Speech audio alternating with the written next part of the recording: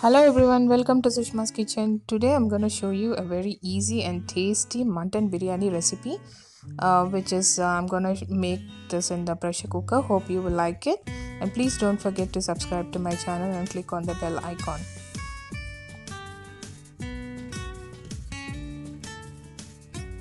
First, to marinate the mutton, I have taken here 250 grams of mutton with bones, and in this I'm going to add 1.5 teaspoon of ginger garlic paste and half a teaspoon of turmeric and 1.5 teaspoon of red chili powder and garam masala 1 teaspoon and coriander powder 1 teaspoon and salt and red chili powder. And in this I'm going to add 2 tablespoons of yogurt, curd, and with this chopped mint leaves, coriander leaves, and I have fried some onions, deep fried some onions I'm going to put in that, and 1 full lemon I'm going to squeeze, and 2 tablespoons of oil. Mix this well nicely, mix it nicely, and keep this aside for half an hour. Let it marinate for half an hour.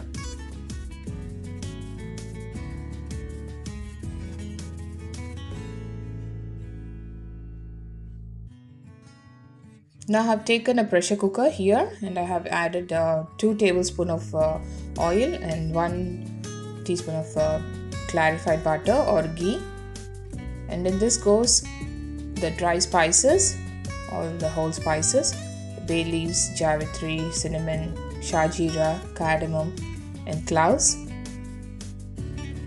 To fry for saute them for just few seconds.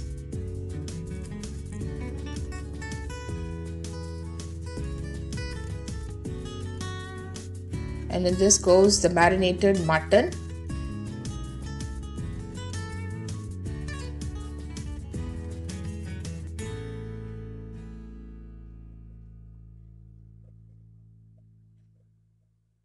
You need to fry this marinated mutton for at least for 5 to 10 minutes. You have to fry this nicely. And I'm adding some green chilies also in this. Fry this till the oil separates. So you can see the oil is separated. Now I'm adding 1 large tomato in this.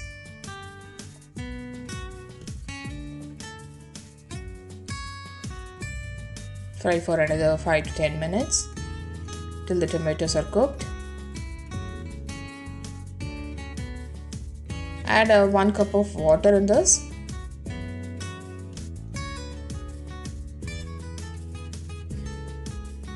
And we need to let this cook for 4 whistles. Cover this and cook for 4 whistles. First we need to let the mutton cook because it takes a lot of time to cook.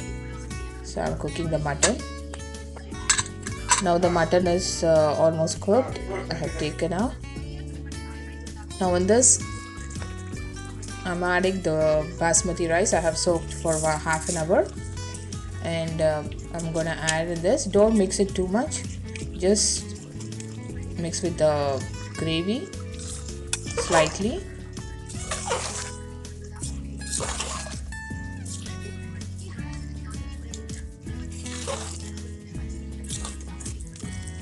And in this I'm gonna add the water, that is 1:1.5 ratio.